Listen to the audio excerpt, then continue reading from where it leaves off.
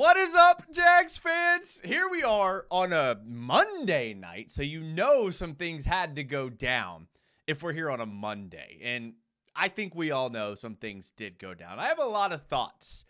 They're not all well formulated, I'm not going to lie. I admittedly, I was going to show some film about some of the players. Look, I got through some of the film here. Take a look here. Like, I got through some. I was looking at some Mitch Morse film, and I was like, oh, I'm going to show some film on some of these people. And then I just kept, like, watching and kept watching. And I'll admit, the last two games of the season that Mitch Morse played in, they weren't that good, all things considered. But that doesn't mean he's a bad player. I'm just putting you through my thoughts here. So I was like, I don't have a lot of good clips. So what I'm going to do is I'm just going to break up the different film breakdowns on the players separately. So this show, there's not going to be any film. I tried, but just like I couldn't bring myself to do it. Not tonight. So we're just going to talk all things Jags. We're going to talk Mitch Morse. We're going to talk Gabe Davis, Darnell Savage, Ronald Darby, Dever Duvernay, the illustrious career that Will Lutz had as the Jags. We're going to talk all those things. Mac Jones. I'm not going to leave out Mac Jones. That's I can't believe I even left him out. So tonight is going to be about you guys. I'll do my film breakdowns. You guys know me. I'll do my film breakdowns. I'll put them out. I'll put them out as not live shows so you guys can just watch them. Tonight, I want to get your feedback because this is a fan show. This is your first show with us. Welcome. We do shows randomly, apparently, but typically Tuesday nights, sometimes Fridays, and then sometimes Mondays. So I'm so glad you're here. I hope you enjoy the show. It's basically just a Jags roundtable of me and everybody in the chat. So get in the chat. Let me know what you think about all the signings. I'm seeing the comments kind of backed up here a little bit, and based off of the frequency of the comments that I'm seeing right now, there's a good chance I'm not going to get to all of them, but I will try. And if I miss a good comment that you typed, just copy paste it, type it again. Listen, there's no pride around here. I want to read your comment. I want to see your comment. So type it again. If you haven't subscribed to the YouTube channel, just subscribe to the YouTube channel. It doesn't take very much. We talk all Jags here. This is a Jags show. It's fun. It's lively. You can go back and watch it on VOD on the YouTube channel under the live tab if you miss it. A lot of people have been messaging me on Twitter, like, I've been missing your live shows. That's fine. Listen, it hurts my feelings a little bit, but I get over it. I have thick skin. So just, catch the next live show. If you hit the notification bell, you'll get a notification when I go live, which is always Tuesday nights, but sometimes randomly other nights. So do that. My Twitter and Instagram is also in the both of the video description and right here on the screen in front of you. I was on Twitter a lot today because there was a lot going on. So I have some thoughts, and I'm gonna get to them. I'm gonna try to stay optimistic, boys. Like, you guys know me, I'm the optimistic king over here. Like, I spin everything for hope. I'm gonna get to my thoughts, and I don't know. We'll see how they go. So we always shout out the first person in the chat, and we always shout out the first channel member in the chat. And tonight, the first member and the first channel member were the same person. That's Sea Breacher. Sea Breacher says, yo, I've noticed Sea Breacher's been playing some Rainbow Six Siege lately. So that leads me to think that when the new season came out, he's a little bitter about his rank. I think it was like Copper 1. He's a little bitter about the Copper 1 rank, so he's trying to get that up, which is fine. I appreciate that. Robbie Santos says, yo. Kyle Simmons says, come on. That dude, Evan, who's also a channel member, says, it's party time, boys. It is party time because, like, at least our GM's, like, alive and doing something. And, like, this is, like, Trent Baalke's kind of always done this. Like, the day that free agency's available, he's like, the Jags sign him. The Jags sign him. The Jags sign him. Like, that always happens. Like, Trent Baalke's definitely, like, on it when it comes to free agency. Now, is he on it when it comes to re-signing Josh Allen? We could debate that. But that's not actually what we're talking about tonight. If you want to bring it into your comments, that's fine with me. Okay, I have a feeling this show's going to go a little bit longer, so we'll see kind of how that goes. I know you guys know that I like to talk, but at about an hour, I get a little winded. So I may have to take a little break and come back to it because I have a bunch of tabs. Look at these tabs at the top. Look at, I even have them like separated by player. Okay, so like we have a lot to talk about tonight. So I'm going to try to get to your comments. Give me your feedback. We're going to get to them all. Sig Ren 88 says best player available at 17 now. I still think they're going to go corner at 17. And I know I said a couple weeks ago that I thought the whole corner talk was a smoke screen. That was before I knew about the Darius Williams release. And good news, I mean, Darius Williams, we were going to give him $10 million next year, and I'm stealing this from Reddit. There was a post about it on Reddit. We were going to pay Darius Williams $10 million next year, and now we're paying Ronald Darby $10 million over the next 2 years. So maybe it's not apples and apples comparison. Maybe correlation does not equal causation, as my statistics friends like to say. But we got some value with Ronald Darby, but we're not getting to him quite yet. Elliot Smelliot says, let's go United. Chase says a decent day. Ben Perry says hello. Robert Adrit says crazy first day of tampering. Rajib says, guys, I even got an offer from Balky earlier. This guy's on a shopping spree. Now, I like the picks that I like the signings that we signed today. Like, I like Mitch Morse. I like Gabe Davis. I like Ronald Darby. I like Mac Jones. Unfortunately, and I don't want to spoil anything here, I don't think we're going to see a lot of that fruit this year. Mitch Morse is obviously an upgrade over Luke Fortner. But he was really bad in that Pittsburgh game. And he wasn't that good in the Kansas City games. Why is that important, Jason? That's just 2 games. Well, it was just 2 games. You're right. But it was the 2 playoff games they played in. So, yes, anything's an upgrade over Luke Fortner. I just kind of thought when we signed him and I looked at his mug. I mean, look at this mug. Look at that. I even tweeted, like, that's a center if I've ever seen one.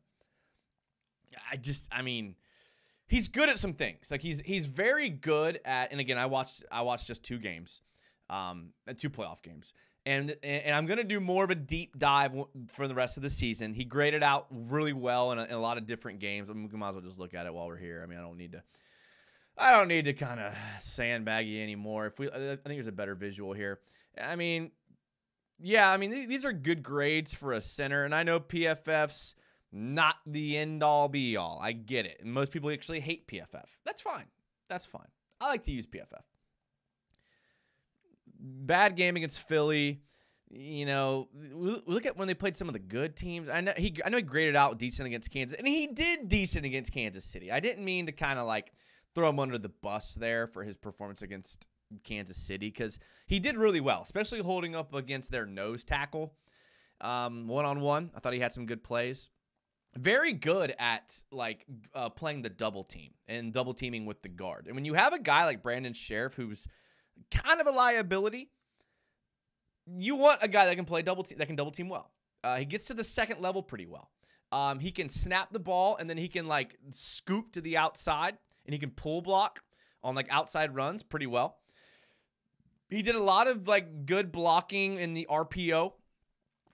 It was just weird because the Bills ran 2 different offenses. They fired their offensive coordinator, Ken Dorsey, and hired a new one, and their offense looked a lot different. So I think, I haven't watched all the games yet, but I think that the offense looked differently. And they did a lot of RPO stuff where Mitch Morse would pull to the outside and block the outside runner, and then Josh Allen would pull and then run to the opposite side. And it doesn't really tell me a lot about Mitch Morse. He's got good feet. He's 32 years old, 6'6", 305. I like that. He only had 5 penalties all year, which is nice. That'll be refreshing. I only gave up 1 sack, which is also refreshing. I just didn't see anything on film in those 2 games that leads me to believe that he's an elite center.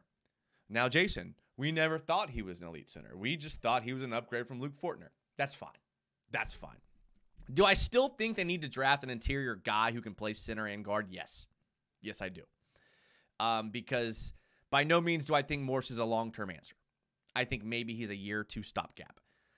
I don't know. I was underwhelmed with the 2 games that I watched. And I'll be completely honest with you guys. It's only 2 games. You can't get a complete sample size in 2 games. What else we got here? We got This is the grades by game here, and you can see like the Buffalo offense was. I mean, if you look at these pass block snaps and the run block snaps, they're pretty split. I mean, they pass a little bit more. When we get here to pressures, let's go over here to pressures. When we go to pressures, gave up 2 hits, which is not very many. 1 sack, which is very good. And then you can't quite see because my head's in the way, but 20 pressures. Win rate of 96. That's pretty good. That's a pretty good win rate. Now, again, what he was asked to do wasn't quite taking on one-on-one blocks in the same way that I felt like Luke Fortner is. Again, 2-game sample size. I want to be honest with you guys. I didn't even want to talk about this. This is my problem. I didn't want to talk about this because I haven't watched enough to make an assessment. And I apologize, guys. Like, this is me not being good at this. So I'm going to retract my statements about Mitch Morse, all of them. Forget everything I said. I'm going to get to the comments. I apologize. I can't make a fair assessment off 2 games.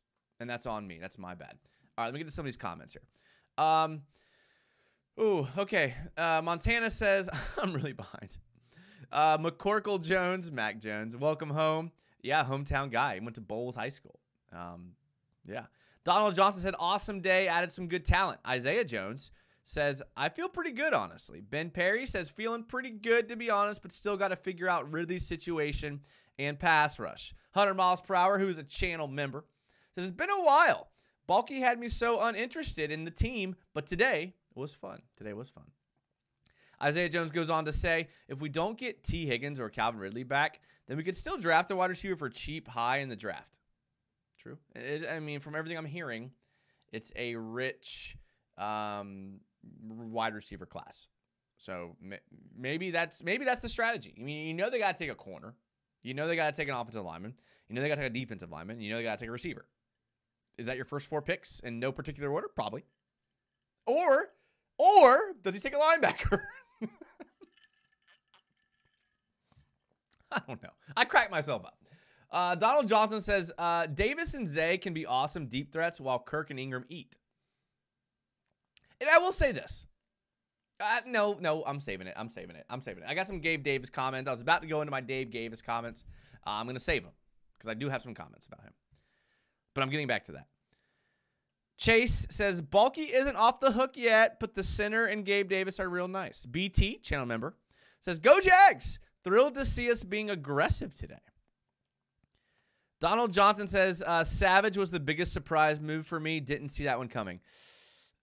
Another guy that I liked when we signed him, and then I started looking into him a little bit, and this is all I'm going to say. Again, reserving all judgment until I watch the film. But these are the cold, hard facts about Darnell Savage. What am I? Freaking French. 80% reception rate when thrown to. Don't like that. Don't like that one bit. And how maybe he's coming in to like for depth or to be like a guy till they can get Antonio Johnson ready. And if that's the thought process, okay. But I don't want anyone in the secondary that gives up 80% completion rate. And to like add insult to injury, I think he had like over 100% quarterback, or not percent, over 100 quarterback rating was his average. So opposing quarterbacks had over 100 quarterback rating. Reserving judgment. I'm reserving judgment, boys. I am, because we don't have a safety right now. We have Andre Sisco, and we have Antonio Johnson and Andrew Wingard. We'll put a pin in. We're putting a pin in that for now. I'm telling you, boys, this might be a long show. If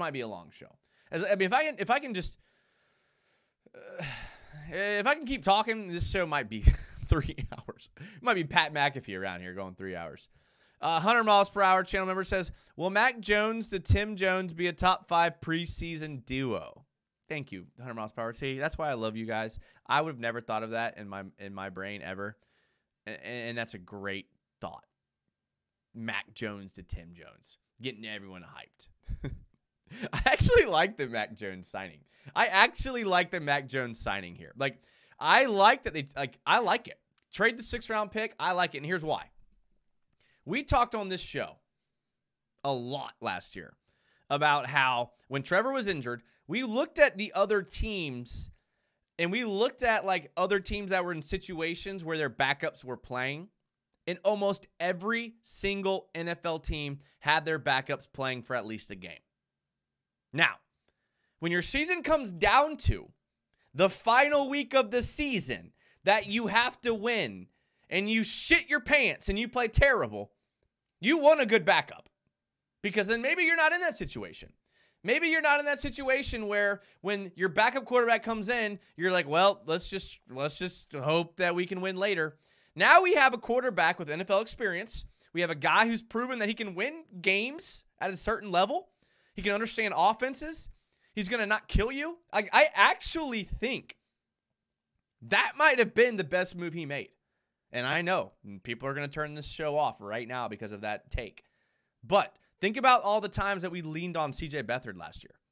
Trevor was out a lot last year. And I know that's not typical for Trevor. Or he was playing hurt. If you have a guy like Mac Jones and Trevor Lawrence freaking sprains his MCL, sit Trevor Lawrence for a couple weeks, let him get his knee good, and then put in Mac Jones, who can at least win you half of those games that he's playing. And then that way you're not putting in Trevor Lawrence, and he can't move, he can't run, so now he's getting a shoulder injury, and he's getting a head injury, and he's getting an ankle injury because he can't get out of the pocket. That might have been the best move they made. Food for thought. That's all we do around here is food for thought. I'm sorry, guys. We all knew this was gonna happen. We all knew I was just gonna rant. But I think I've gotten to all my rants. I think those were all my rants. I don't believe that. Neither do you guys. All right. Rajib says, did a good job managing not overpaying these dudes, I thought. Timmy Devil. Oh, Timmy Devil's here. Was not expecting all of these, Jason. A new center is all I'm happy about. He goes on to say, the Jags front office are admitting that they are bad at drafting wide receivers with these moves, and I appreciate the honesty. Timmy Devil, to play devil's advocate, because Timmy Devil and me have this great relationship where we're able to debate and still love each other. I would just counterpoint. Who have the Jags drafted at wide receiver? Parker Washington? Am I missing another draft pick that they drafted as a wide receiver? Like, they're not drafting wide receivers. Like, I'm going through them in my head. Christian Kirk was a free agent signing. Calvin Ridley was a trade. Zay Jones was a free agent signing. Jamal Agnew was a free agent signing. Tim Jones was an unrestricted free agent. Evan Ingram was a free agent signing. Parker Washington is the only guy they drafted. So I think you can make that claim about other positions. Going out and getting a center. They didn't hit on their third-round center. Okay. What are positions that we would like them to admit they missed on? Okay, and we're just going to go top to bottom, not in any particular order. Travon Walker. Don't think they missed on him, but they didn't go out and get a D-end, so they're not admitting to that. They drafted a shit ton of linebackers. They're not going out and getting other linebackers. Getting us, they haven't added a single offensive lineman besides Morse. They're not adding a running back. They're not adding, they haven't added a corner yet in free agency. Well, I guess Ronald Darby is a corner, but he's more of a nickel corner, right? So I don't know if still yet they've admitted to not being good at something, which I think is their biggest downfall. Cali Jag, who we miss Cali Jag, says, I'm in the house. I feel a little better about the O-line today. Okay. All right. Isaiah Jones says, the only thing I'm thinking about is some pass rush, besides Allen and Walker, of course. I think the wide receiver position will be covered in the draft, most likely. Aiden Tobin says, I think Gabe David, I think you're meaning Gabe Davis, but it's okay. Autocorrect gets us all. I think Gabe Davis was a fantastic signing. Fast, he can block with great hands. All right, let's take a look at Gabe Davis. Great transition. I love when y'all transition for me. So one thing that stood out to me about Gabe Davis is, first thing is that he played in 966 snaps, and that's including special teams, which wasn't that many. But 45 receptions, 746 yards, so that's a number 3. 7 touchdowns, which I like that number. The thing is with Gabe Davis is that 4 of those touchdowns were like in consecutive weeks. And I think it was weeks like 2 through 5 or whatever it was, 6, whatever. So don't test me on math right now. Right? So had a strong start to the season. Now, was there injuries? I couldn't tell you. I haven't had time to research it yet. Haven't done the film breakdowns on these guys yet. This stuff all happened today.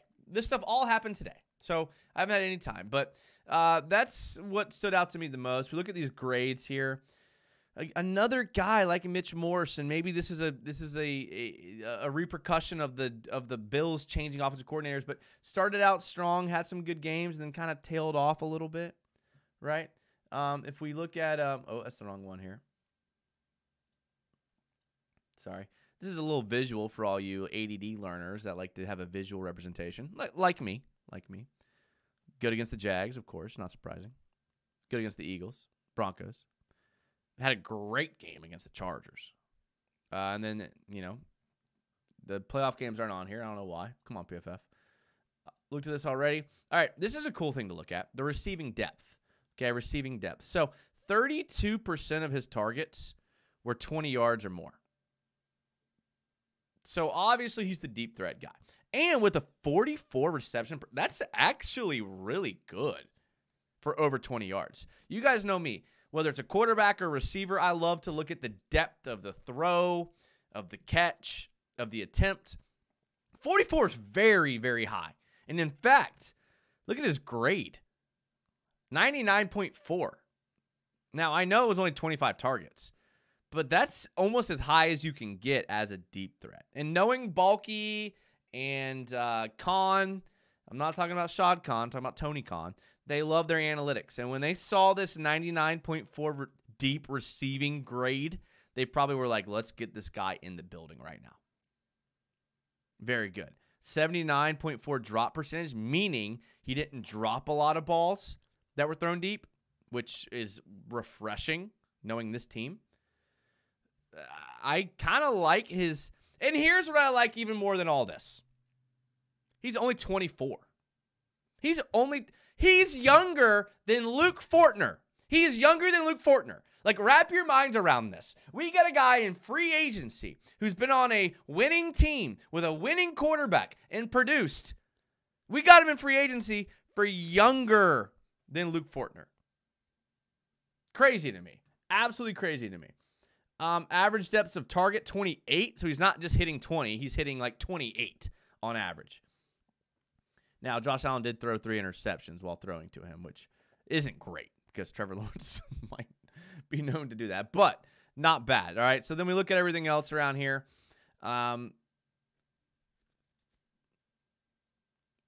23 targets, 10 to 19, which I like. That's a high number. 29 targets short, which is normal because it's easier to throw short. And then only 1 throw behind line of scrimmage. So not a guy that we're going to use in the vertical passing game. I'm sorry, the horizontal passing game. It's been a long day, guys. It's been a long day. Man, I am way behind here. I'm sorry, guys. I think, okay, I got that one already. Sea Breacher, do you think there's still a chance we trade for Snead? I mean, we're running out of draft picks, but if we do trade for Snead, then that would definitely make not drafting a corner in the first better, but now you're having to pay him. I think they're done with trades. I've heard rumors of a Cam Robinson package trade. Maybe. But if that happens, I think it's not going to be a trade for a player. I think it's going to be to move up in the draft. Like, here's our third, and here's Cam Robinson, and we're going to take your second-round pick. I think that's more realistic than trading for a player. I think we're done with trades. Maybe I'm wrong, though. I didn't see the Mac Jones things coming. I mean, nobody saw the Mac Jones trade coming, so we don't really know.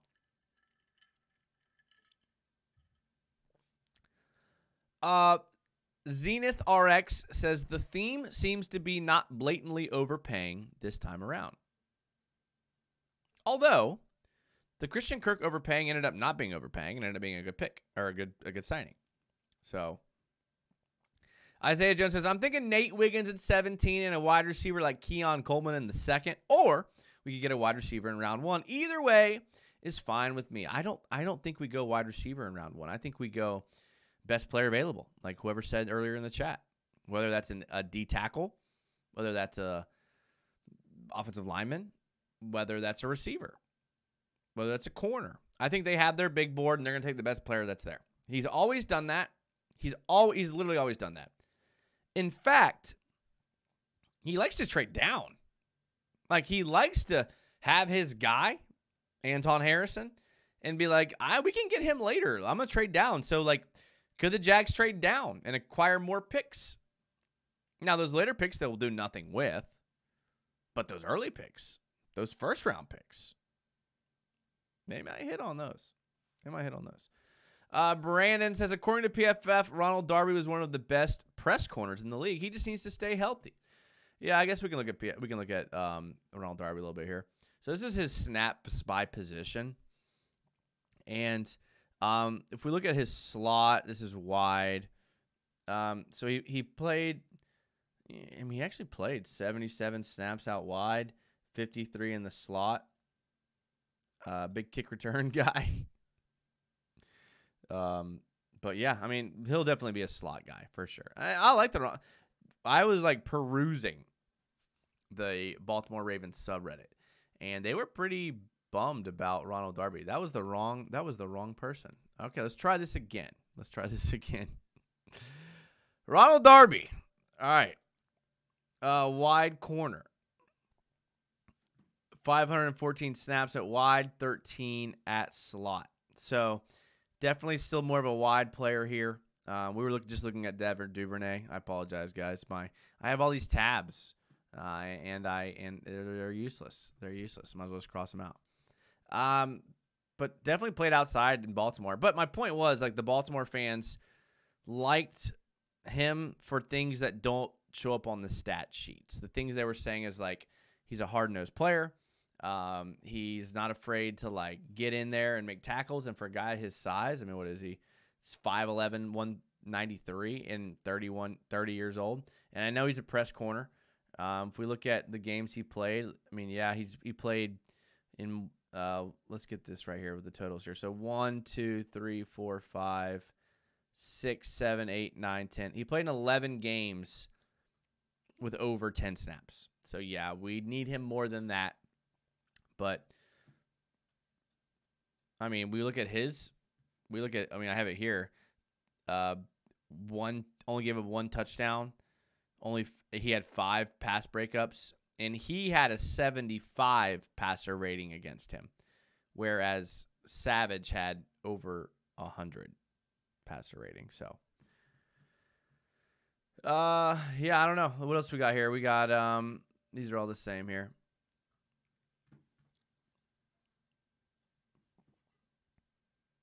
Rajib says, does Fortner help an older Morse manage the load so he can be more fresh for the playoffs? See, this is why I like you guys. I didn't think about that. Because you know there's going to be nicks and bruises on the offensive line. People fall on each other. Awkward things happen on the offensive line. That's a good point. That's a very good point. Fortner could come in. And, like, you know, a little injury, just bring in Fortner. Like, yeah, you know, he'll get us killed, but just throw some screens and some outside toss sweeps and quick passes. That's a good point.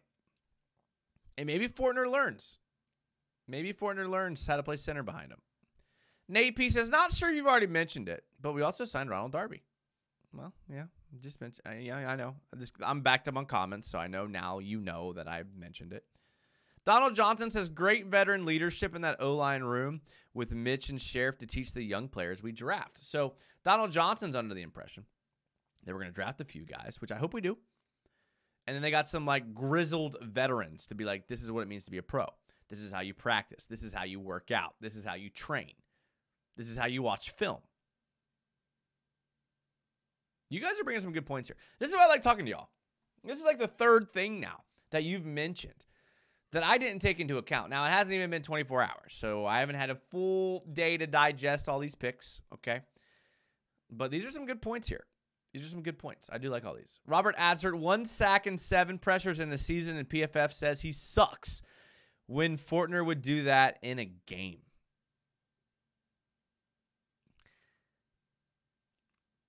Robert, I mean, here's the problem is like I watched him on that in that Steelers game, and he was atrocious. He reminded me of Luke Fortner in that game. I'm not kidding. And you guys know me, I'm an optimist. I'm sunshine and rainbows. And I legitimately thought he looked like Luke Fortner in that Steelers game. Now, he graded out on PFF pretty poorly. But I don't want that Mitch Morse. I do not. And Mitch Morse and Doug Peterson have some like history. Mitch Morse was at Kansas City when Doug Peterson was the offensive coordinator there. Is that what it was? Right? Timmy Devil says, no way they are getting another wide receiver in the draft. Zay is still on the team. Kirk, Davis, Washington, another other wide receiver, and new kick returner. Yeah, Devin Duvernay. Yeah, I got some thoughts on Duvernay. He didn't play a lot of offensive snaps. Yeah, I mean, he was injured. Now, he was a guy that was injured a lot or didn't see the field. But he only had 4 catches and 9 targets. So he's a kick returner / gunner / special teams guy. I felt like I saw, maybe I'm in the minority here, but I felt like I saw Devin Duvernay. Like, I feel like I heard his name being said a lot when I was watching football, right? Like, that's a well-known name. That's a name that I felt like when I was watching Ravens games, I saw him on the screen a lot, but I look at his stats, and he, like, had no production on offense. I don't know. Like, it's weird situation. 100 miles per hour says, if our wide receiver core is Davis, Jones, and Kirk, then we are tanking.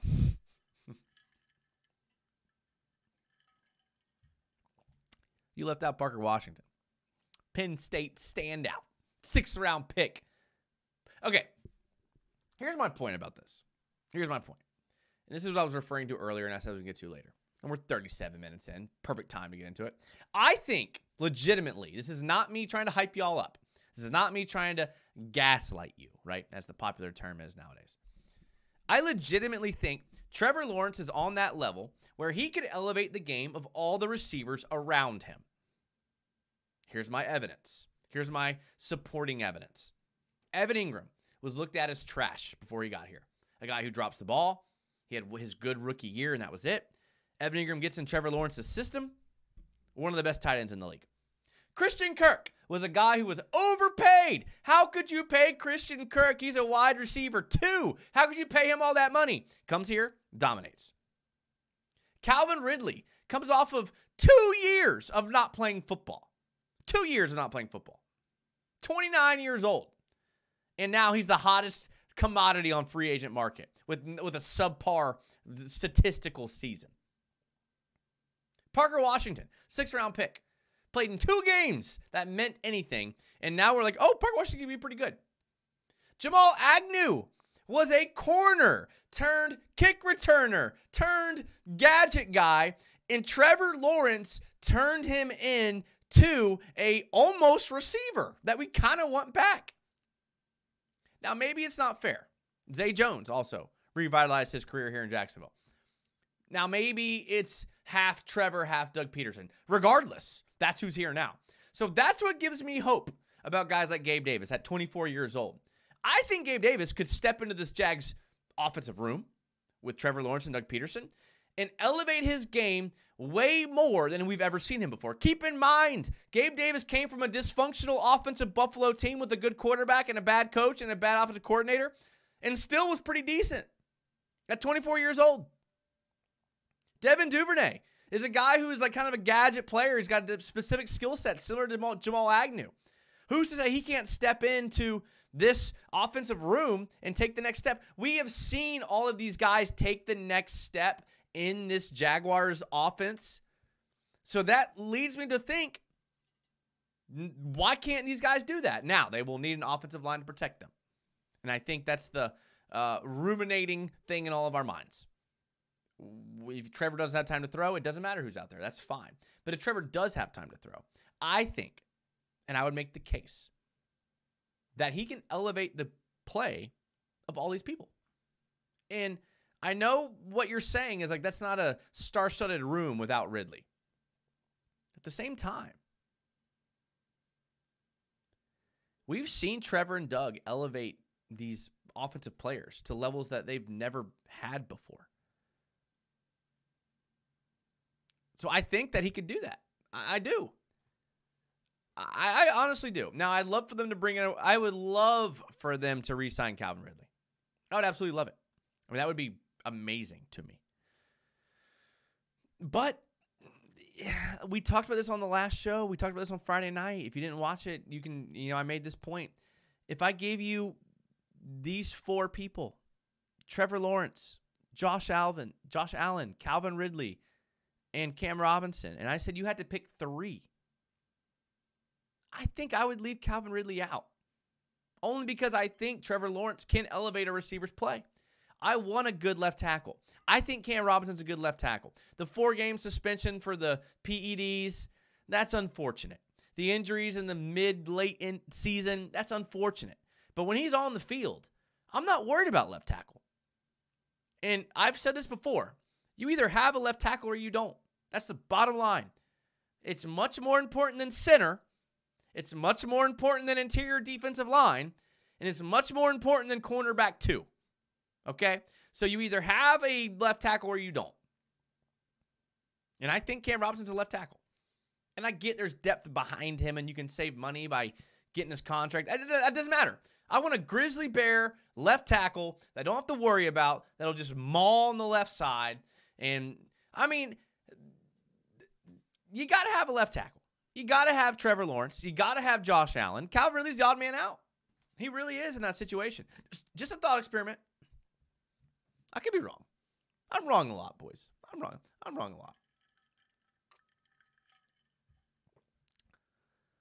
lot. I'm backed up here on comments. I'm so sorry, guys. Oh, God, I'm really backed up. All right, I'm going to get to some of these channel member comments and scroll to the bottom. But keep them coming. So this is my attempt to catch up on the comments, okay? Type it again. If it was a good one, type it again. That's what I was talking about. I knew this was going to happen.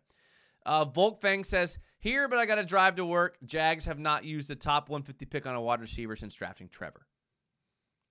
100 miles per hour says, Tank Bigsby increased role.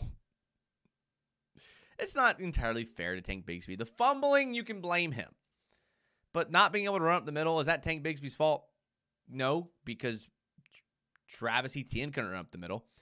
Trevor Lawrence couldn't run up the middle. Nobody can run up the middle in this offense. You're telling me Travis Etienne is a bad back because he couldn't run up the middle? And that's what Tank Bigsby's wheelhouse is run up the middle between the tackles? I don't think Tank Bigsby is going to be a player that really moves the needle for us. That being said, I'm not putting all the blame on last year on him.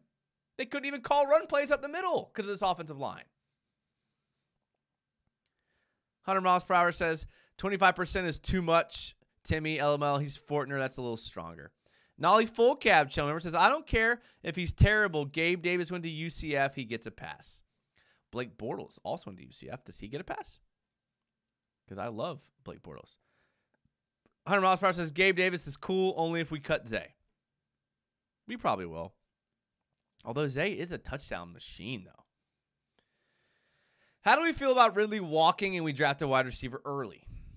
I don't think we'll draft a wide receiver early. I think they're going to draft a either interior O-line or D-line player. Probably D-line now that we have a signed Mitch Morse. And I think receivers, I don't know. I can't get into the mind of Trent Baalke. I literally can't. I've tried to think about what I would do in that situation, and he does the complete different thing than what I would do.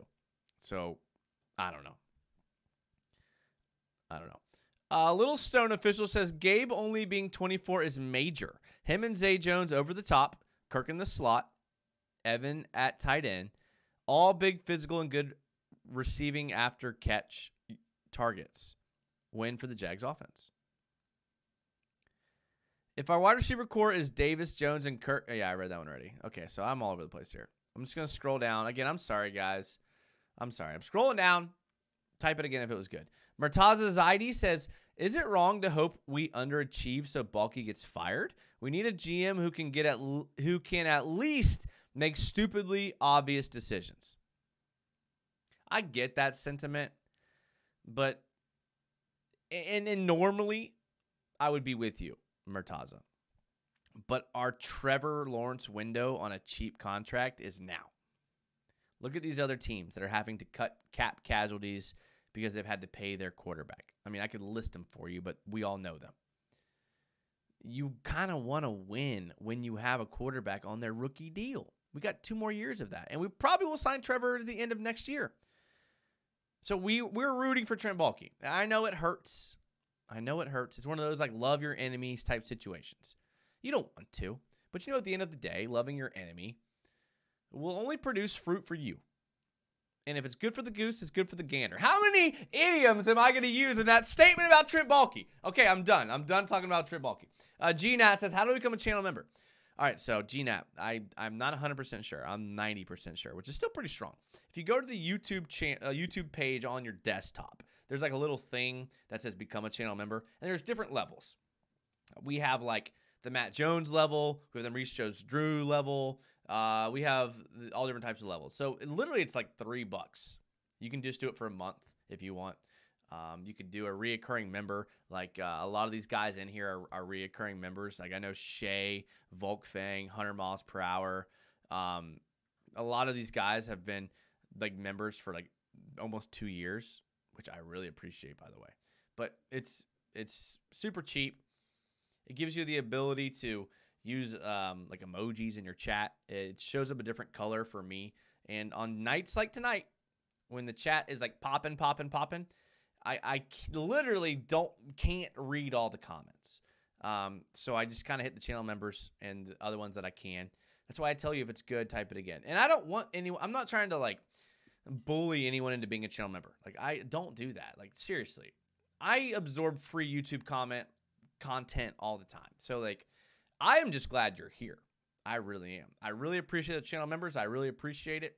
But I'm just glad you're here talking Jags. So that dude Evan says Mac Jones about to make our preseason electric. Seton Sesko. I had a conversation about Seton Sesko the other day. I asked a mutual friend of ours who may be a soccer ref and who may be a booking soccer ref. I was like, hey, just a question. Is Seton Sesko reffing with you this year? He said, yeah. I think he is. And I said, oh, okay. He goes, why, do you know him? I said, oh, I know him. Oh, I know him, all right. That's for sure. 100 miles per hour says, I could see a Cam Robinson to the Jets for Corey Davis. Oh, stop, dude. No. GNAT says, desktop. There may be a way to do it on your iPhone or Android device. I honestly don't know. I honestly don't know, to be honest with you. Corey T says, get some sweet emotes. Okay, so I will say, I had a great time. My Twitch link is in the channel description. I went off on this like political rant on my Twitch chat like Friday or Saturday night. And Corey T, not only is he the reason why this whole show happens, just so you know, he also is so good at being able to handle political discussions with an open mind. Because my knowledge is limited on a lot of things. So if you can't sit and have a discussion with someone who brings up an opposing view without getting emotional, you need to probably check your emotions. You need to probably check your pride. Because I got to give Corey T credit for that. Because Corey T single-handedly is responsible for not only this channel, not only this show, but allowing me to critical think in a way that I've never been able to critical think before. So I appreciate you, Corey T. Thank you. I hope you know that. If I don't say it enough, I'm saying it now. Thank you. Isaiah Jones says, Cam Robinson for a mid-wide receiver in the 5th is kind of wild. G. Grant says, if we trade Cam, that means an automatic tackle at 17. Walker has shown nothing in 2 years that says he will keep Trevor safe. I think the thought is that Anton Harrison moves to left tackle because that's where he played in college. And I think Walker Little is your right tackle. Like, genuinely, I legit think that. I really do. Which I'm not super against Anton Harrison playing left tackle. We've seen a 1-year sample size, and he has just shown that he can handle his business over there at right tackle. So why are we anyone to think he can't handle it at left? So I actually would like to see a world where Anton Harrison is the left tackle. I just don't think that's this year. I think it's in the future, but I don't think it's this year. But yeah, put him over there. Cut Cam down the road. I think we're sitting pretty with Anton at left tackle. Isaiah Jones says Cam is good, maybe not elite, but I think he's top 10. I think he's top 10. I really genuinely think he's top 10 left tackle. JFJ says very bulky skeptic in regards to the last couple of drafts, but he really had a good day today. All right, so if we kind of look at it all, we'll go from highest to lowest. Mitch Morse, I'm going to reserve judgment on Mitch Morse. He's an upgrade to Fortner. Gabe Davis, I like Gabe Davis. Is he going to be wide receiver 2? Because if that's the case, then I don't know. If he's wide receiver 3, then I think we're in good position there. We haven't even gotten to Darnell Savage yet. Stats aren't looking good. But he does give you a little bit of a bumper safety net for Antonio Johnson if there is some sort of learning curve, because he has experience as a starter. He was drafted in 2019 in the first round. Plays more free safety than anything. But, yeah. BT says, to become a channel member, you have to go to the YouTube website. You can't do it from the app, but it's worth it. Thank you, BT. BT's been a channel member for a long time, too. I appreciate that. Jags for Life 1994 says, what would you give up for Higgins? Sorry if you answered this. I just tuned in. No worries, Jags for Life. I actually haven't addressed Higgins at all. I don't know. I don't know if I would trade draft picks for. We just have so many people on the books, and in the future we have so many people on the books. I don't know if I want to put another person on the books. I know. I know. Like I said, I genuinely, honestly think Trevor Lawrence can elevate the game of those around him if he has time. I don't want to spend a bunch of money at wide receiver. I would rather spend the money helping Trevor at the offensive line position than the wide receiver position, because we've already spent the money on Evan Ingram, who is a great safety net. We've already spent the money on Christian Kirk, great player when healthy. We've already spent the money on the left tackle, at right guard, and now we spent a little bit of money at center, spent a little bit of money at left guard, a little bit of money at running back. I mean, I like ETN. I think ETN's a great piece for this team. So, Brett James is here. What up, Brett? Brett says, go Jags, bro. Let's go, Brett James. I appreciate that. Brett James is a great YouTuber. Does great stuff on his, and he covers my favorite team, the Orlando Magic. So, love Brett James. Wish he was up in Jacksonville more. Wish he would hit me up when he was in Jacksonville more. But I'm not going to get into that now. You know, I think it goes both ways. For sure. So don't think that by any means at all. Okay. Give me 2 minutes. This stream's going to be longer than an hour. So we're reaching an hour right now. I'm just going to run. I'm just going to refill my beverage. I'm just going to hit the bathroom real quick. Give me 2 minutes. Don't leave. If you leave, I get it, but you shouldn't. Give me 2 minutes. I'll be right back.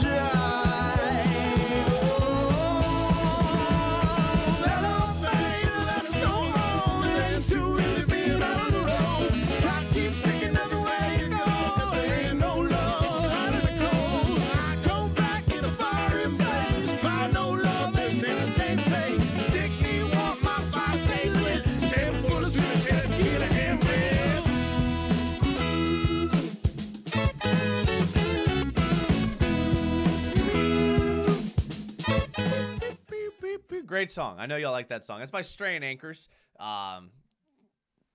Family with the band. So you want to make sure that you're Spotify, Strain Anchors. They're good. Good band. We're back. I appreciate you guys giving me that little break there. I had to use the bathroom, man. I had to get a refill. So I appreciate it. There's so much that happened with the Jags today that, like, I have so many things I still have not talked about yet. I haven't even talked about Savage at all. I mean, let's take a look here. So if we look at Darnell Savage here. 5'11", 198. Again, he's kind of, if we look at this is his snaps, like, by position here. So if we look at it, he had 429 snaps at free safety, 109 in the slot, 147 in the box.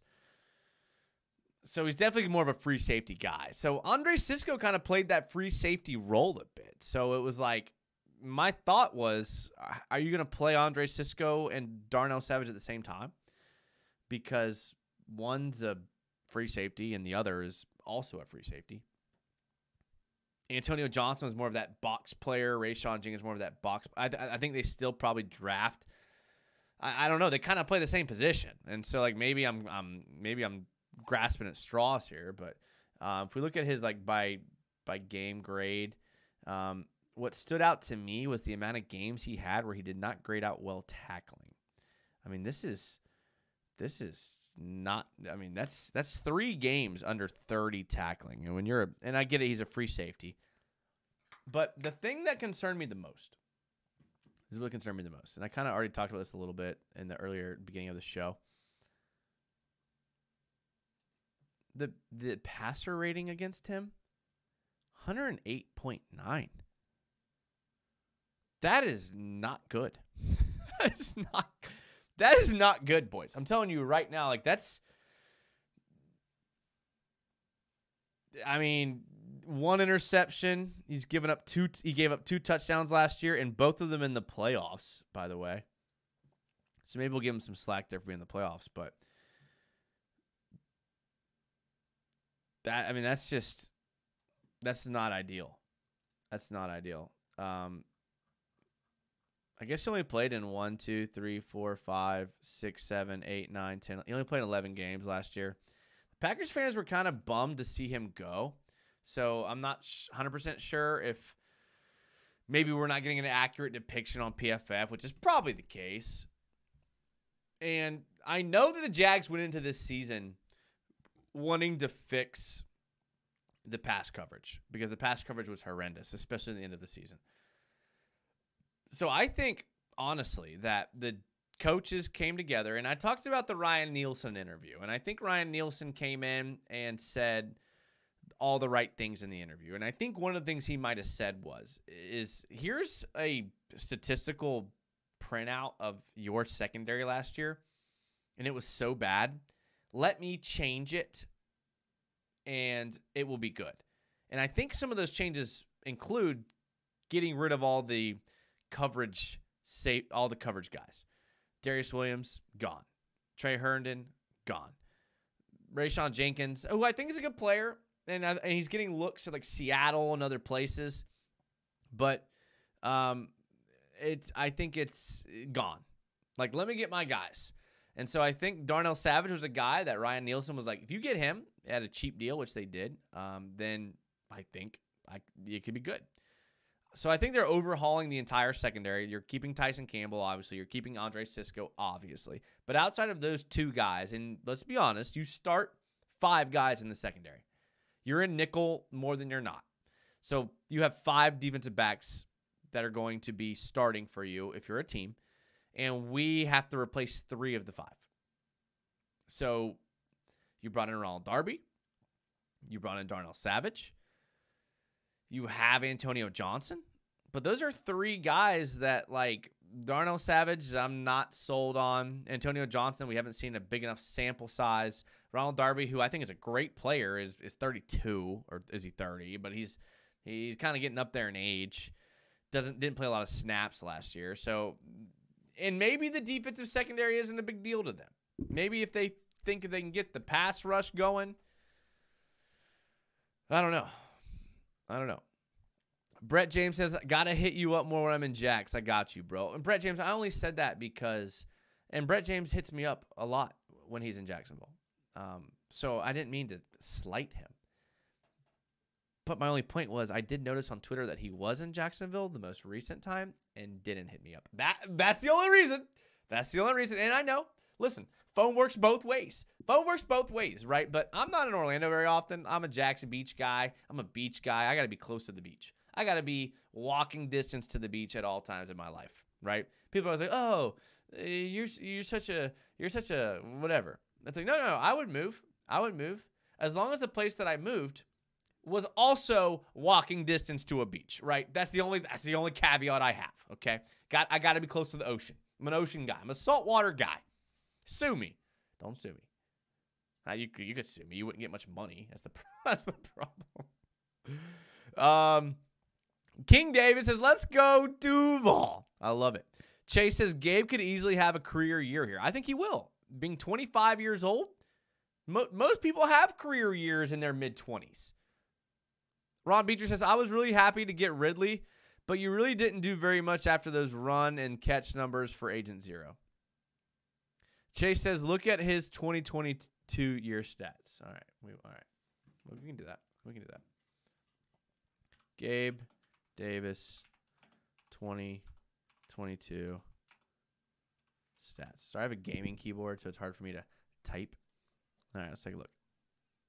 I have 800 tabs open. All right, 2022, 836 yards, 17.4 average. Very nice. 7 touch. Dude, look at this. Look at these career totals for touchdowns. 7, 7, 6, 7. I'm just gonna take a wild guess here, boys. I'm just gonna take a wild guess, and I don't know. I'm gonna guess that Gabe Davis has 7 touchdowns for us this year. No, you know what? Not 7. I'm gonna say he's gonna have 6.87 touchdowns for us this year. That's what I think. Christ is the redeeming bread of life. Says, I was just watching your video, Brett. They were getting torched anyways. Okay. Tony D'Angelo says, Savage is mid. He needs to get his tackling right. Yeah. Tony also goes on to say, if it were me, I'd play Antonio Johnson at nickel. So I think the problem with Antonio Johnson playing nickel is when they line up in those like 2x2 or 1x3, whenever you're in like a 10 personnel gun, you have 4 wide receivers out there. Do you trust Antonio Johnson to cover a slot wide receiver crossing across the middle of the field? Now, you may be saying, well, pass off the route to your linebacker. Yeah, but Ryan Nielsen plays a lot of man. So when you play a lot of man, you're susceptible to the crossing routes. I don't know if I trust Nielsen to do that. I'm sorry. I don't know if I trust Antonio Johnson to do that. So that's the only issue I have. If we knew it was a running play, bring him down in the box. If it's 21 personnel and you got 2 tight ends in the game, 2 running backs in the game, yeah, bring Antonio Johnson in the box. But the NFL is not played that way. So that's the problem with Antonio Johnson at the current moment that we're at is I love his skill set, but until he can show me that he can cover in the middle of the field, and like for decades, the NFL moved to this cover 1, cover 3, where your strong safety was always in the box. Recently, over the last 2 years, now we've moved into like a cover 4, cover 2 NFL, to where you have 2 safeties playing half the field. And I just don't know if I trust Antonio Johnson to play half the field. And again, I'm not saying he can't. We haven't seen enough of him to know if he can or not. And quite frankly, the Jags haven't seen enough of him to know if he can or can't. So you can't put all of your eggs in that basket. What's my idioms tonight? I swear I've used every idiom on earth tonight. I apologize. That's the talker in me. You can't put all your eggs in that basket because you haven't seen it. So maybe that's what the Darnell Savage pick was, we want Antonio Johnson to be this guy, but we can't trust him completely to be that guy. Maybe. Maybe. Mr. October says, LOL. I missed that whole exchange, obviously. King David says, who's the new special teams specialist we got, and what does that mean for Agnew? All right, well, that was Devin Duvernay, and we'll bring up his stats by position here. If we take a look at over here, again, I talked about this earlier in the show. Duvernay is a guy that, like, I felt like when I was watching the Ravens play, like, his name always came up. But when I look at these snaps by position, and specifically for last year, he had only had 77 snaps out at wideout wide receiver, 53 snaps at slot, and just for like reference, that's like a 10th of the offensive snaps, those two combined. Okay, if you play 1,100, 1,200 snaps in a year, you're looking at about a 10th of the snaps that he was on the field in a contributing way on offense last year for the Ravens. Kick coverage 19, kick return 61, punt coverage 19, punt return 71. So he's a returner. He played more snaps as a kick returner and a punt returner than he did the entire season on offense. And if you think about how often those special teams are out there, the fact that he played just as many snaps just goes to show that he is a specialist. So what does that mean for Agnew? Not good. Not good. But the bottom line is, like, I love everything about Agnew. But here's what I know. As someone that coached football, I coached football for 10 years. And the one thing that's unforgivable is fumbling. You cannot fumble the ball. You can't. You can be the greatest player of all time, skill-wise, athletically. But if you fumble the ball, you won't see the field. For example, look at that 2023 Jags at Chiefs AFC Championship game. Divisional game. Agnew cost us the game. You hate that it comes down to one play. You hate that it happened to that guy. But the bottom line is, and this was as someone, I've said this before on the show. I went to that game up in Kansas City. I was sitting directly the seats in front of Jamal Agnew's parents, like his parents. And what a lot of people forget about that Chiefs game is that Agnew had a couple of plays that actually helped us a lot. He had a kick return that put us back into the game. He had a couple of good catches that were outstanding, and a lot of people forget about those. And the reason why they forget about those is because he fumbled on the 1 yard line that would have scored, that would have made the game like a lot different of a game.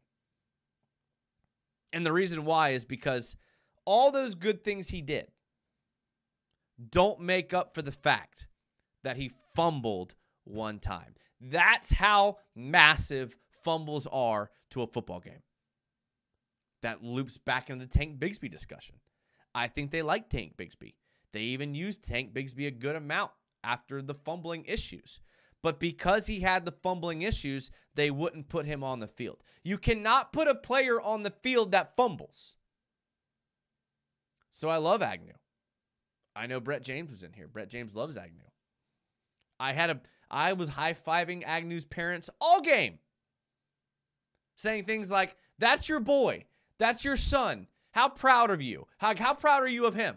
Because I can't imagine the feeling of a parent seeing their child that they sacrificed, worked for, traveled, paid money for, now excelling at a national stage like the NFL, succeed, only to see one fumble turn the tide of an entire franchise. Fumbles are massive. They're a big deal. You cannot fumble. Rule number one, they teach you in Pop Warner. They teach you in middle school. They teach you at high school JV. They teach you in high school. They teach you in college. You cannot fumble. A loss of 20 is better than a fumble. Can't fumble. I think that all that to say, these coaches, like we've seen with the way they treat people that fumble the ball, they take them out. Now, why that same thought process isn't applied to centers who get absolutely blown up at the point of attack is beyond me. Beyond me.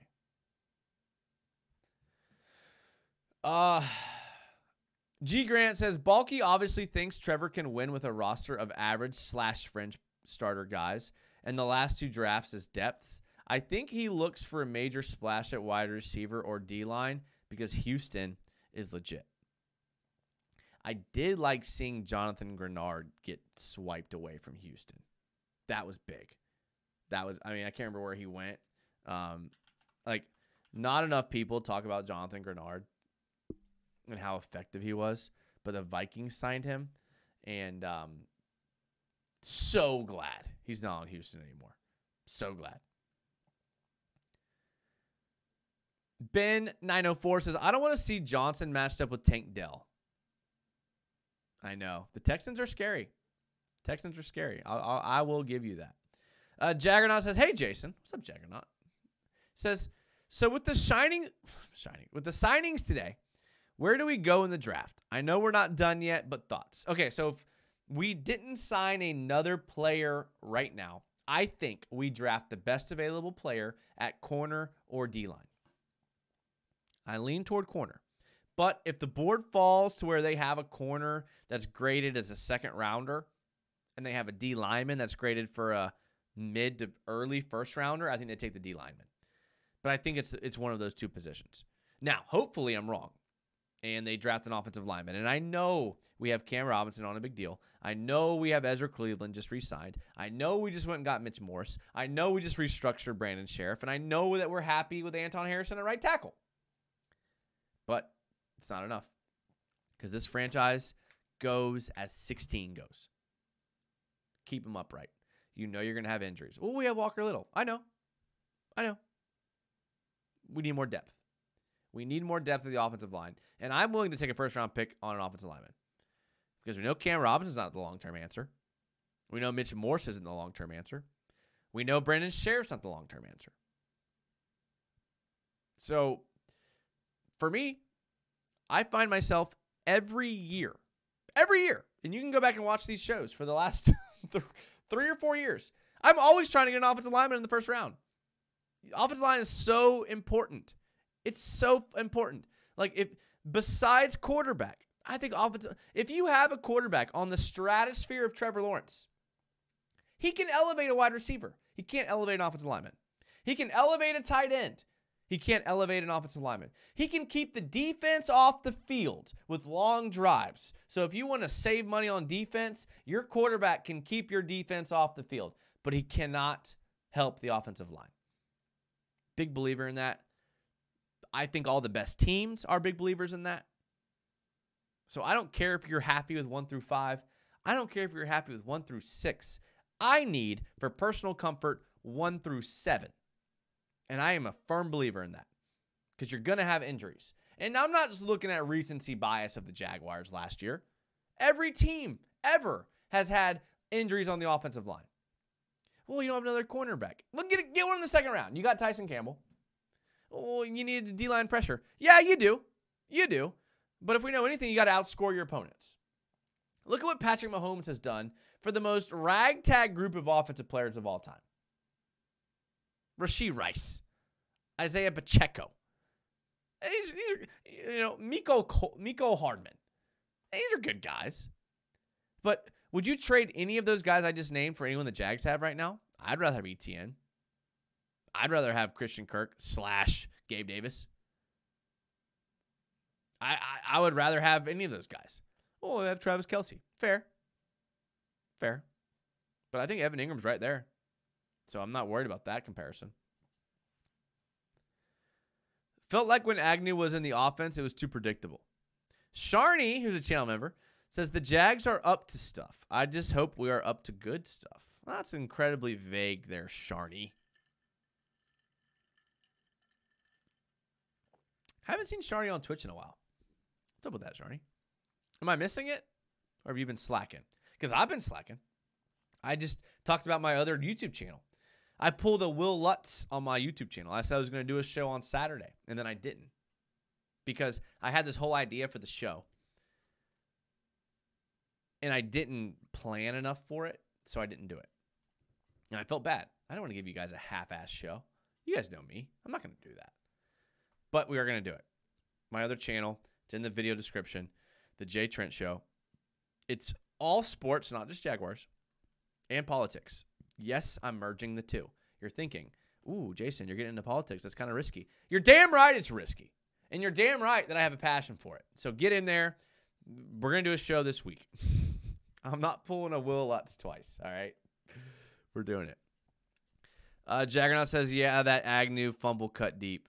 Chase said, Agnew missed field goal return. Never forget. King David said, Joe Mixon's getting cut. The Bengals are straight fire sailing at this point. Isaiah Jones says, Trevor needs to hold on to the ball better too. Okay. So if we're going to hold Agnew and Bigsby to one standard, we got to make sure we hold Trevor to that standard too. Okay. Trevor is our fumble overlord. Oh, y'all are getting me on that. Okay. Ron Beedry, you still need a dominant D-line, O-line, cornerback, pass rusher. Yeah, we need lots of players. That's why I trade down. The trade down may not be the worst answer because you could probably get a corner like in the late first round, get another second-round pick or another third-round pick, add some starters, fingers crossed, bulky. G. Grant says, if Cam is still here and Ridley is gone, you take wide receiver. If Ridley and Cam are here, you go DB. If Cam is gone, you go OT. Oh, G. Grant's got all the answers. I like that.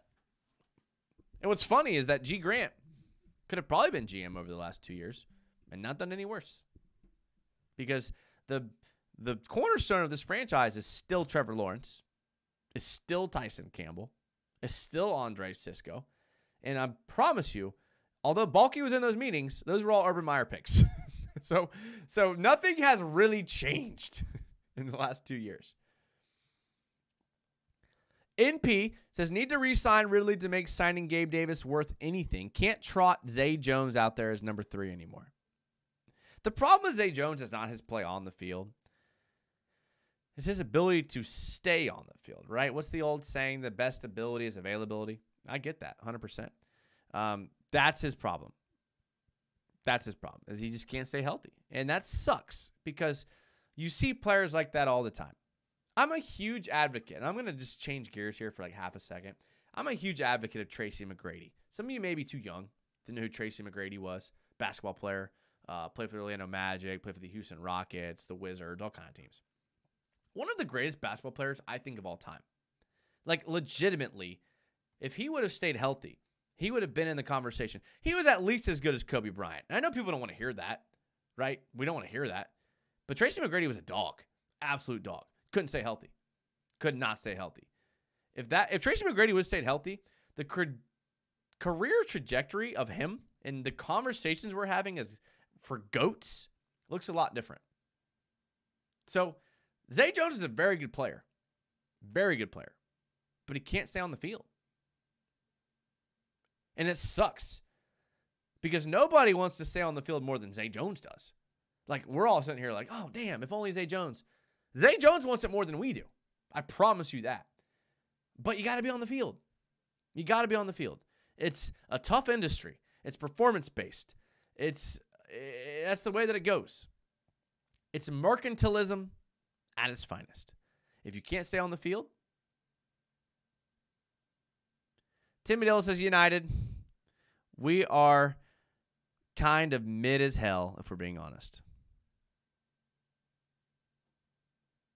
We'll see.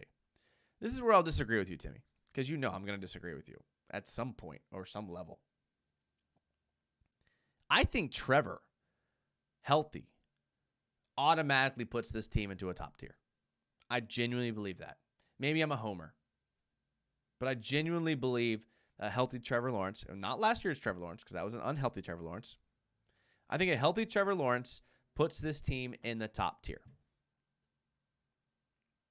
Ace Sharpshooter says they extended Blake Hance. We didn't talk about that at all, did we? It is on the ticker. I know I put that in the ticker down on the bottom. Yeah, I mean, there's something, I guess. Gina says O-line is underrated too. Timmy Devil says we need more depth along the D-line. No more Chazon. No more Gotsis. No more Smoot. Isaiah Jones says you got a point there. I hope he's talking about me. King David, yeah. Yeah. Jacksonville midwires. Stop it. Sharney says, vague like my feelings about the Jags right now. Still mixed about the season.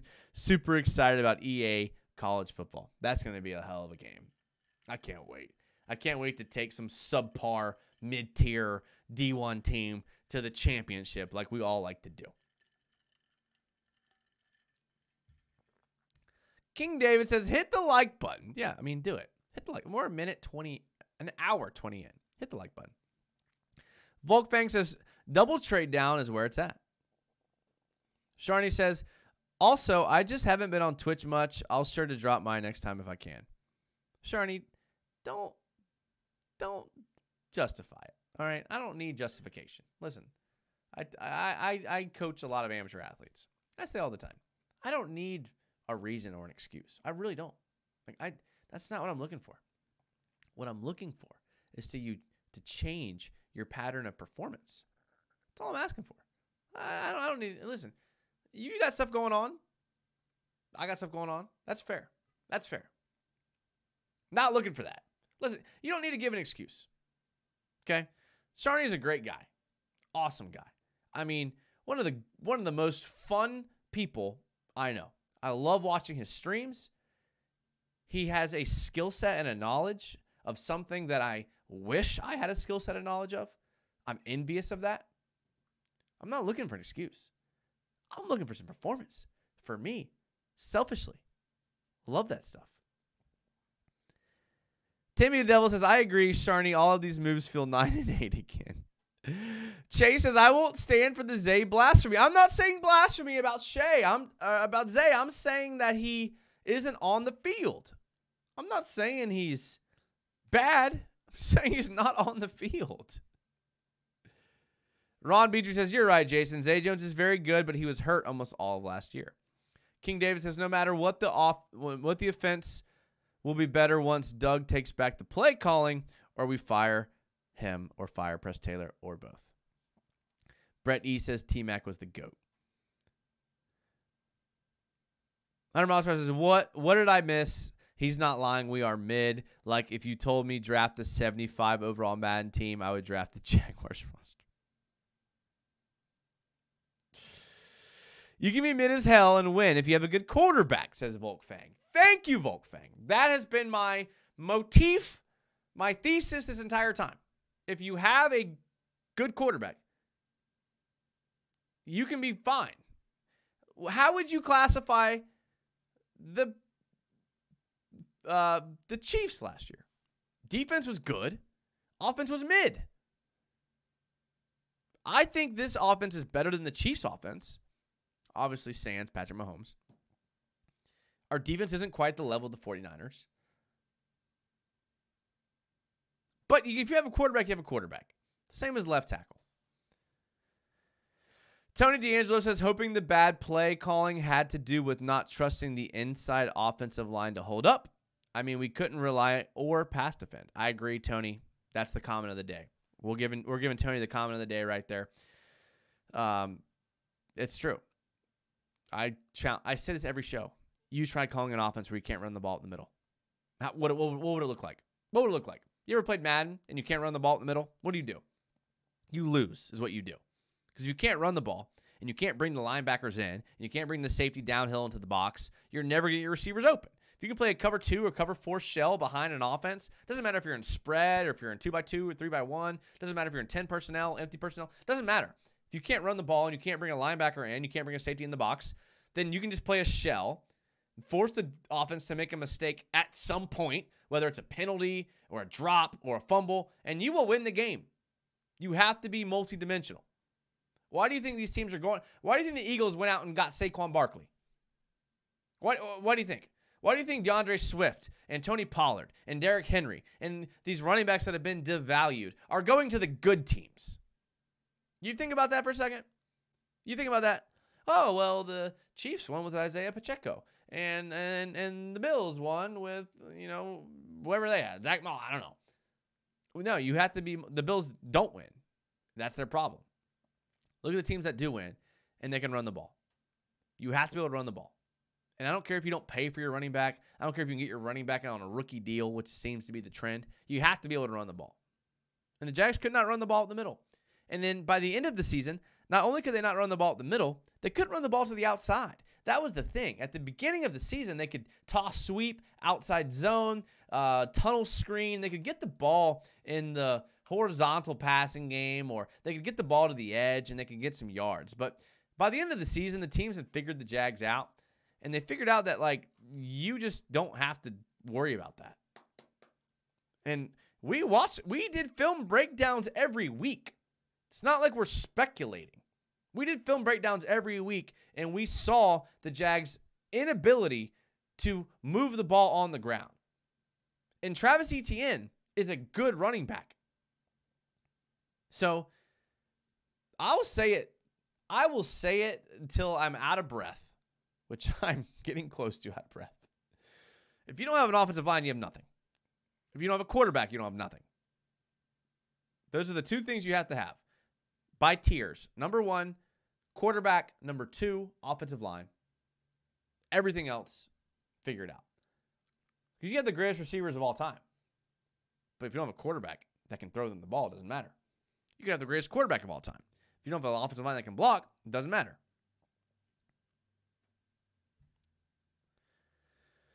Monty Adams says maybe we'll see more of Yasir Abdullah next year. Bro, why couldn't he see the field? That's a good question. And maybe it's an issue of not playing your best players. Remember when Urban Meyer wouldn't play Andre Cisco? I don't know. Isaiah Jones says Joe Burrow was pretty bad early on in the season when he had an injury. It makes sense now. Jaggernaut says, feel for Josh, how he feeling since Burns got his money with the Giants. We got to keep our boy in Duval. Come on, man. All right, we're going to show this on another show, not today. But I heard through a grapevine. I have some connections. I'm not saying I'm Dilla connections, but I have some connections with the Jaguars. And some of the things that I heard, and I kind of hinted at this on the last show, was that, like, GMs, and not just Trent Baalke, but other GMs in the league, actually weren't that stoked in Josh Allen's production. And I know y'all don't want to hear this. But if you go back and watch all of Josh Allen's sacks, a third of them were on unblocked plays that most GMs feel like anyone in that position would have made. I'm not saying it's right. I'm not saying I agree. I'm just saying there is a sentiment. And I think the reason why there's a big holdup, because how often do you see this type of, like, holdup in a edge rusher who has that kind of production? Usually it's like, here's your money, or you're going to get your money somewhere else. There's some reluctancy in the way that Josh Allen got his production last year. Now, I'm just telling you what I've heard, okay? Just telling you what I've heard. I think he's a good player. I want to keep him. But there is some disconnect in what the Josh Allen camp is asking and what teams think he's worth. Keep in mind, Josh Allen's only had one season of super production. One. Okay? And this is about to be his 5th year. I'm just saying, I'm just telling you a little inside info. There's some reluctancy with giving Josh Allen the bag that he's asking for because of the way he got his production. Not saying I agree. Wrong, right, indifferent. I'm just telling you that's the hang-up right now with Josh Allen.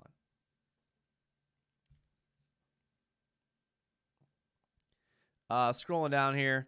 JFJ says, seriously, the Carolina Panthers should put into the receivership the way they traded away their future for a bust, and then they traded Brian Burns for a bag of balls, inflated edge pay. They also traded for C.J. Henderson and Laviska Shenault. So, there you go. Thomas Sortledge. I agree. Josh is kind of overrated with the sacks. I would trade him for the draft picks possibly.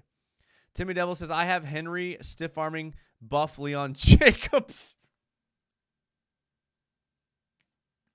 Timmy, that's why I love you. I don't think I would have ever mentioned Leon Jacobs' name again for the rest of my life until just now. We have a Leon Jacobs reference in the chat. That's what Timmy Devil brings. I love it. Do we not remember Leon Jacobs? I'm pulling up a picture right now.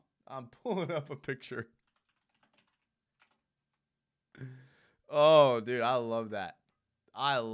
That is just peak, absolute peak freaking comment right there. Like that is, I retract the comment of the day. I don't know if y'all can see this here. Let me see.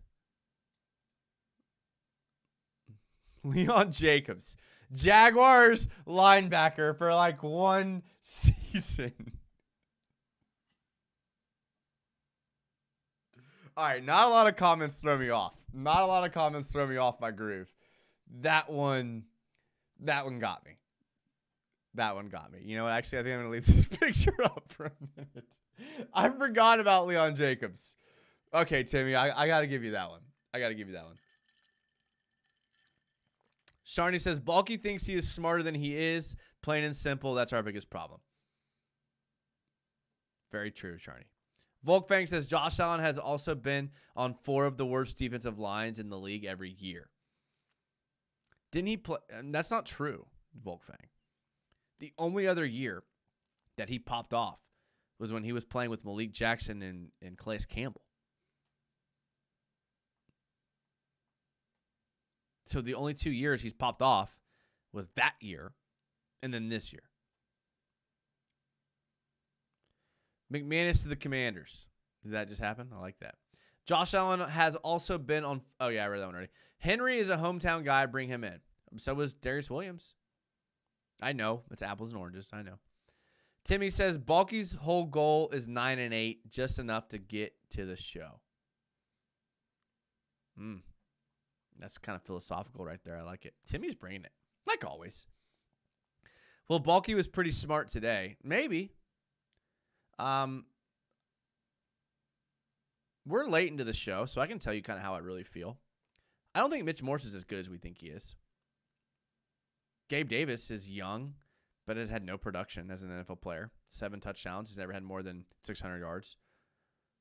I think Darnell Savage is not good at safety. I think Ronald Darby's good, but old and nickel and only played in, 2/3 of the snaps. Devin Duvernay is a special teams guy. Couldn't seal Will Lutz. Didn't get Josh Allen in, so now Ridley's probably going to walk. This is late into the show, and I know a lot of people. Okay, I know a lot of people are not going to be watching this show now because it's late. I'm not huge on these signings. I'm not. I'm really not. I like that they addressed key positions of need, but I don't really like the signings. The 2 games I watched of Mitch Morse, which were in the playoffs, which is, quite frankly, when I think we need him to be the best, I think he was terrible. Like, beyond. That Steelers game was Luke Fortner-esque.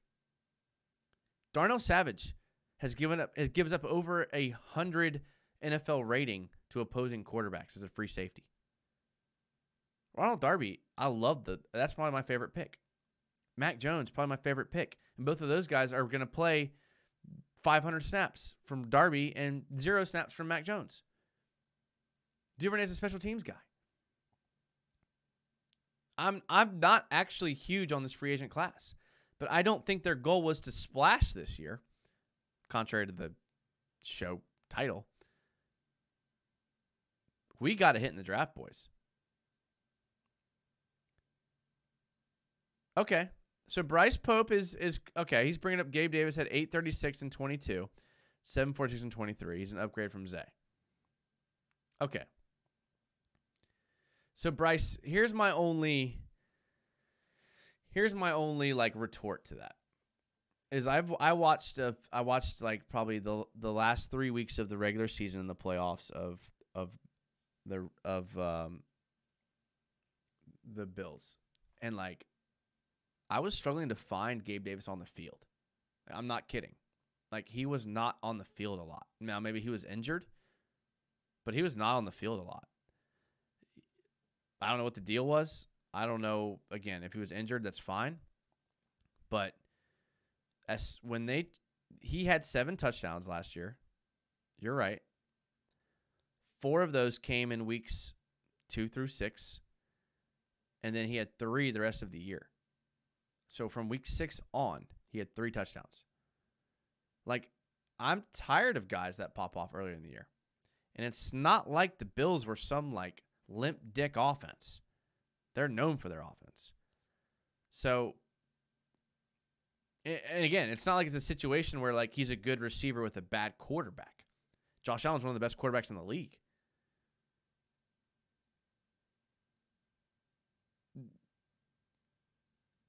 That's again, I want to be wrong.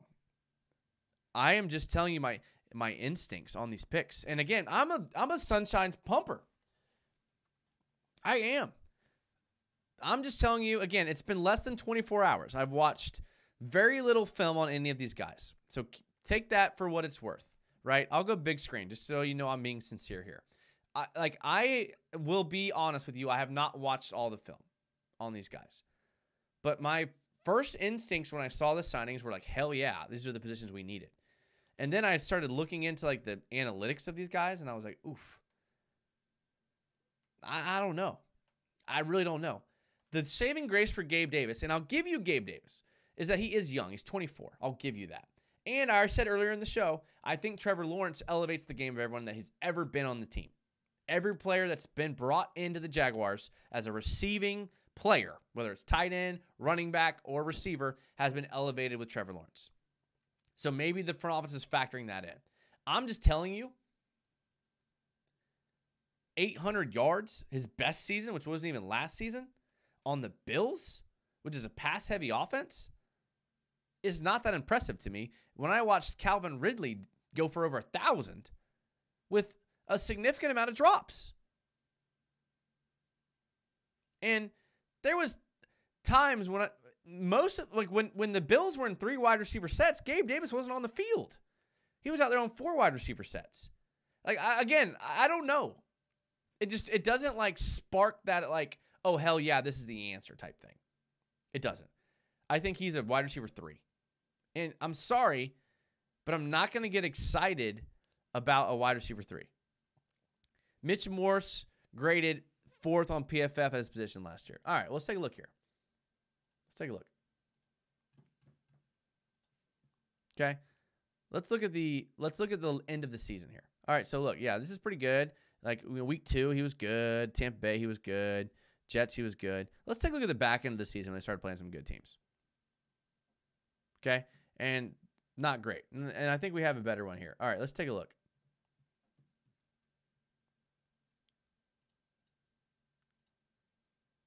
Sorry, give me a second. This is the end of the season for Mitch Morse. End of the season. Week 12, 44. Week 14, didn't play week 13. Maybe it was a bye. I don't know. 61. Dallas, 58. Chargers, 52. Patriots, 62. Miami, 58. Pittsburgh, 49 with a 28 run blocking grade. 69 and against Kansas City. So I'm okay with saying PFF isn't the end all be all. But if you're going to bring PFF as like he was really good, 63 run block grade, 71 pass block grade by the end of the season. That's all I'm saying. And I'm not saying you're wrong. And again, I'm not trying to like say he's going to be bad because I think he could be good. Timmy Devil says Gabe is midi. G-Nat says, I feel like Balky has ruined the team. Remember when you looked at the past 5 drafts and there was like 3 good picks? I would have fired him a year ago. Yeah. I mean, let's remove Anton Harrison. Let's remove Travon Walker, which, Jason, that's not fair. Okay, it's not fair. It's not fair. Let's remove those 2. Who was he drafted that's good? Give me a name. Give me a name of a guy he's drafted that's good. Don't give me the 2020. Don't give me the Urban Meyer draft because Urban Meyer was czar status. He was making all those picks. He was Bill Belichick. He was making those picks. And that's the problem. You can't build a team on free agency. You cannot do it. We've seen time and time again. You have to draft well. Bulky's not drafting well. He's not drafting well.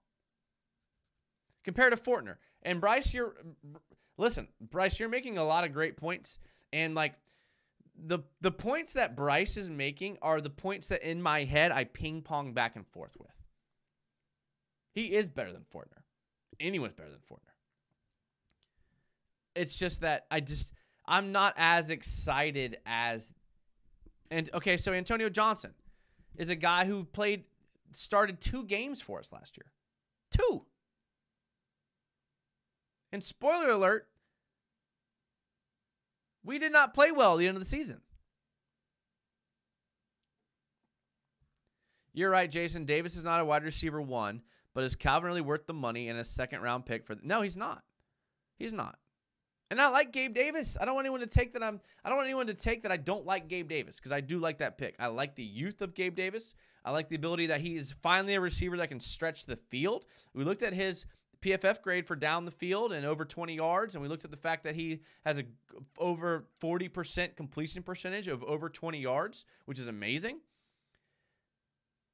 I just worry. I just am not as excited as these. Like, I think Balky he addressed the positions so that he could draft young guys to replace them. Don't get me wrong. I don't think Balky did too terrible in free agency. What my main point is that he's done so much damage to this team the last 2 years that now he's just trying to like save face. And I think it's too late. Unless he goes all in on offensive line. If he goes all in on offensive line in the draft, I think we might be okay. But Trevor with a concussion and a sprained meniscus and a sprained ankle and a shoulder injury, doesn't matter. It does not matter. That's the bottom line. That's my only point. It's my only point. And it's not that I'm not happy with what he did today. I'm just not like pumped or ecstatic, especially after kind of digging deep into the analytics. I'm just not. And I'm being honest with you guys. AJ don't count, bro. He was a guy. I kind of missed some of this. Sorry, guys. Draft Quinyon Mitchell. If we could retain Ridley. Yeah, if we could retain Ridley, I'm pumped. I heard some rumors that he might be willing to sign like a 2-year deal. But why would you do that if you're him? Like, if you're Calvin Ridley, why wouldn't you go to the Panthers and sign a mega deal? Why wouldn't you go somewhere that has money that can break the bank for you? Why wouldn't you do that? Why would you sign in Jacksonville for a 2-year deal? Maybe we throw him $60 million, 2 years, $40 million guaranteed. That's the high end, I think, that we could even offer him. Why would you do that when you could go sign a 4-year, $80 million deal with $50 guaranteed? I know. Oh, it's only $10 million. $10 million is a lot of money. Shay. Shay's here. Shay, we needed you a long time ago, but that's okay. Shay's got a lot going on. And Shay was in here on Friday night, so I'm not mad. He says, I'm late. I can't wait to watch it back. No Ridley news early makes me think the chances of him staying are better than I thought. Jags won't announce until after 4 Wednesday. I will give Shay credit. He's usually, I say this all the time. Shay, channel member Shay, is better at my job than I am. If Shay ever decided to do a YouTube channel, I would say, hey, go watch his. Shay knows what he's talking about. So if Shay says Calvin could come back, that makes me feel a little bit better. Shay makes me feel better than Trent Baalke did today. And again, it's not that Trent Baalke did anything wrong. It's that I think he put us so much in the hole that, like, us digging a couple of feet up out of the hole is good, but I kind of still have perspective. Like, we're still in the hole. We're still in the hole, unfortunately.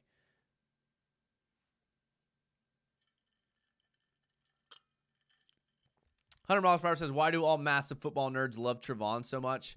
All the football guys I talked to says he's a crazy player. He definitely took a major step this year. So I'll give you that. I'll give you that. I am a lot more optimistic about Trevon Walker than I was last year. I think a lot of Josh Allen's sacks were because of Travon Walker's play this year. Like those plays where Josh Allen went unblocked and they double teamed Travon Walker and they slid the protection to the right and let Josh Allen free release from the left. Ridley, this is from Critty3X, says Ridley and Hunter will be Jags. Okay. That would be amazing. Absolutely amazing. Ridley wants to be a small-town family man. He's a Jags guy at heart. Robert Asford says they didn't put our defense in the right positions. Just ask Williams when it took a year to know he was an outside corner. Chef Florida Boy. What's up with all you guys jumping in? What time is it? At 11 o'clock. Chef Florida Boy, Robert Asford, Shay. They didn't, he says, Trent Baalke trying to save his job right now. Still going to draft a linebacker in the third. Yeah. Jags for life. Why are you critical on everyone but our mediocre quarterback? That's fair. I mean, statistically, he was mediocre.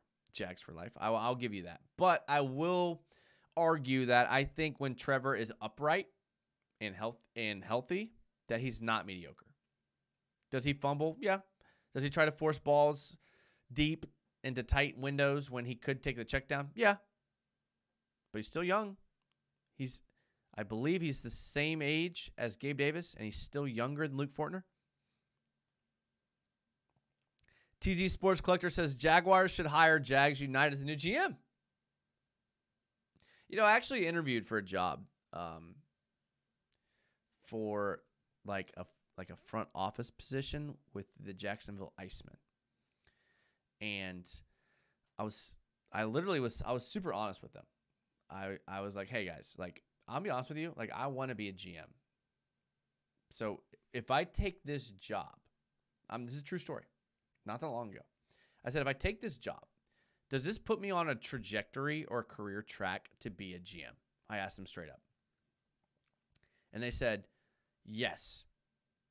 But there was like a couple of the people in the room. They said, we also want to be GMs. So like, and I was like, oh, damn. Okay. And it kind of made me realize that like, you either got to know somebody or you got to start that job when you're young. And I'm not young. So I think, although I'd love to be a GM, I have a job now where I am managing high school athletics. I'm kind of like a GM of high school athletics, which isn't as glorious, but I like it. I get to mentor young athletes. I get to make a difference in like the future generation. And I get to sit here and talk Jags on YouTube. And kind of weighed there for a second. I was like, do I want to grind and move cities every 2 or 3 years to try to be a GM to only get fired and have people in a random YouTuber's chat asking for my job? Or do I want to be happy? Sometimes you got to be happy. And I'm happy. Mainly because of you guys. I'm going to get out of here. Last comment I'm going to read is Bryce Pope says, you think you could do a better job than Baalke, honestly? And the answer to that, Bryce, is yes, I do. Yes, I do think I do a better job. Now, I'm not naive.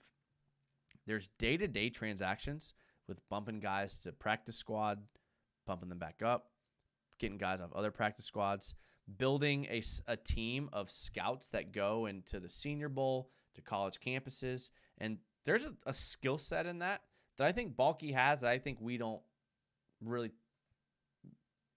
give enough credit to. But I'm also not an idiot. And I see things that he does, and I see things that I would do.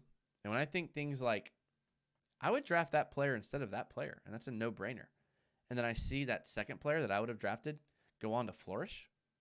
And I think, yeah, I could probably draft better than Trent Baalke, not having a scout team that goes out and scouts. Yeah, I could probably make better decisions in free agency than Trent Baalke could. Does he have more experience? Yes. Does he know more people in the industry? Yes. But I will answer your question. Yes, I do think I can do his job better than him. And I'll end it there. And maybe that's arrogant, right? And maybe that's prideful. That's fine. That's fine. I'm humble. I'm humble in a lot of ways. I really am. What perturbs me about Baalke is when he goes up in front of a microphone and he says things like, to insinuate that he knows more than we do and then makes a terrible decision. Or when he says things that we act like we don't know what we're talking about. And then we go to see it happen to fruition. And it's like, I don't know, man. Sometimes these guys are a little too smart for their own good. And I'm rooting for the Jags. I really am. But that's it. That's it for me. Long stream tonight. Had a great time. Loved it. Loved it. I seriously am so thankful for all of you that are here. All the channel members that were here, thank you for supporting the stream.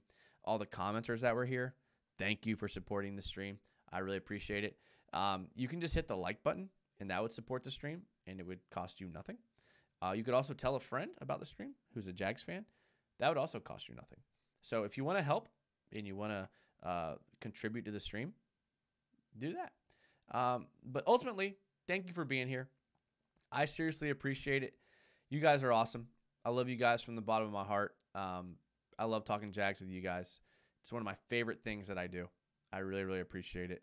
I will see you guys on Friday night. Ooh, the players. So the players are this weekend, the TPC.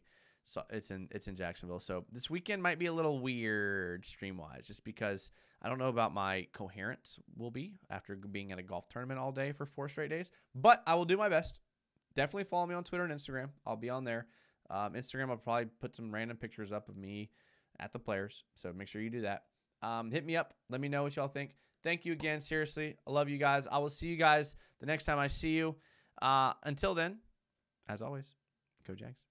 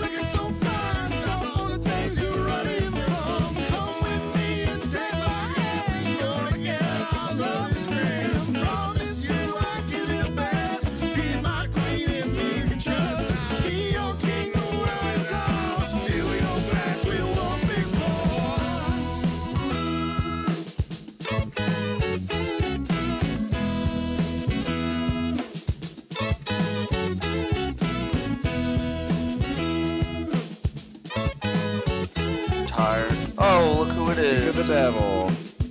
Let me get you a bag, or I'll give you my bag and all. Here's.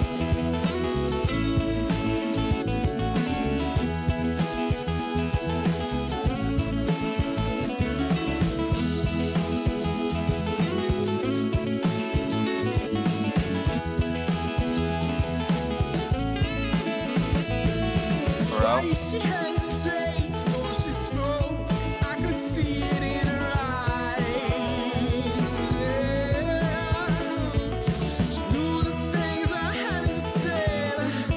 Oh my god, it's so fucking nice.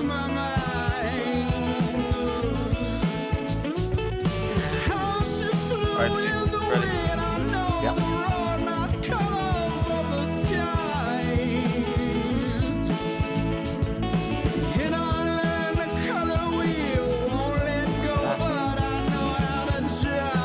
That's a wild. Yep, there it is.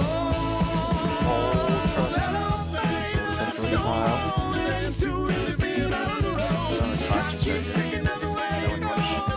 Float that. Float, get ready. 3, 2, 1.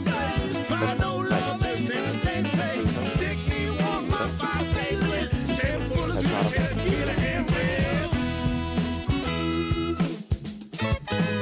Thank you, ma'am. Green card.